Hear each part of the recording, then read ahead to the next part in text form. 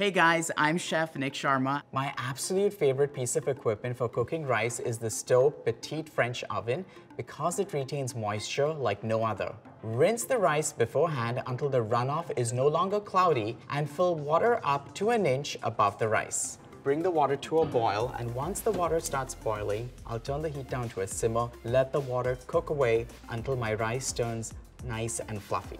And that's it. It takes about 30 minutes to cook. It's time to check on my rice, and it looks like it's done. If you look on the inside of the lid, you can see these structures. They help with condensation of the liquid, and so all the water that converts into steam collects on top, cools down, and then falls back into the pot, making the rice extra fluffy and tender.